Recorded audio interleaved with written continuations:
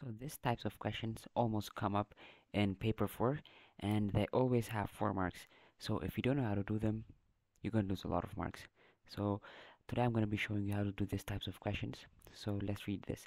Figure 3.1 shows water in a river moving parallel to the river bank at 4 meters per second and a canoe traveling in the river.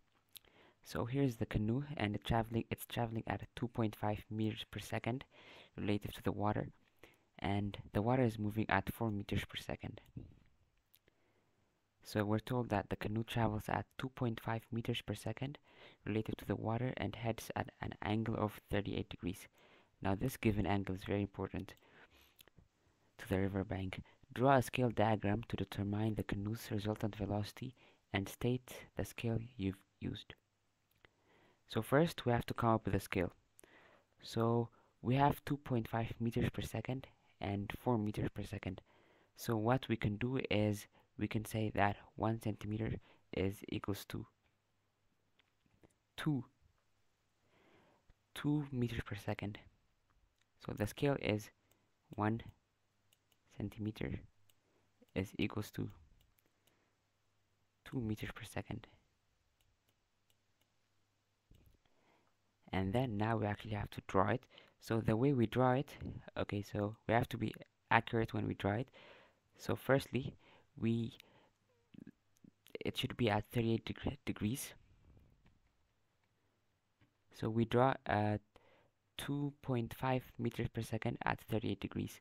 So 2.5 meters per second is the same as 1.25 centimeters. So we're going to do a 1.25 centimeter line at 38 degrees.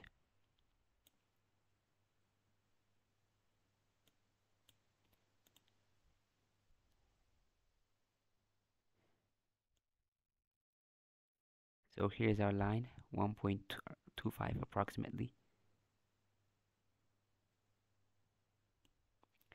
And then we have to draw a horizontal line which is going to present the 4 meters per second. So the horizontal line is going to be 2 centimeters, because if 1 centimeter is going to be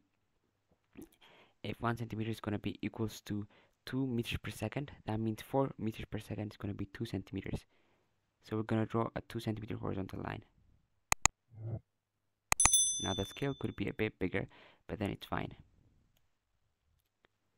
So 2 centimeters. And now we draw another line at 38 degrees, which is also 1.25 centimeters.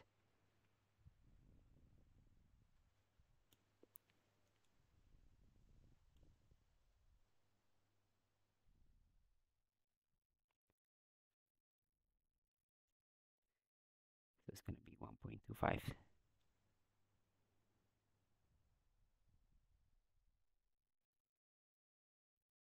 And then finally we can join these two lines, and then as you can see it's going to form a parallelogram.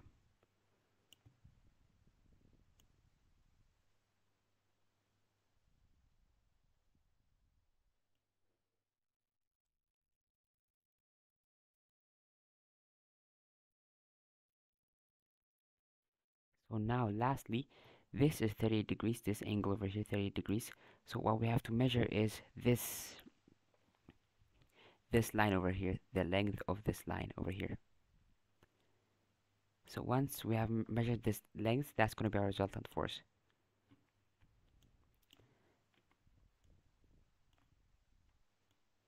So this line is going to be 3 centimeters. So this line is going to be 3 centimeters.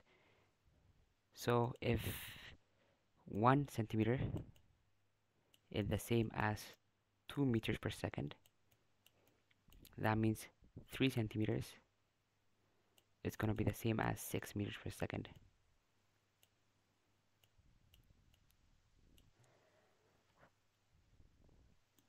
So the magnitude of the resultant velocity is going to be 6 meters per second. And then we have to find the direction of the resultant force. So that basically means from the angle of the riverbank. So that basically means this the angle between the resultant force and this line. So that means this angle over here. So we should measure the angle with a protractor, and it's gonna be 15 degrees. 15 degrees. And then that's how you get the full 4 marks.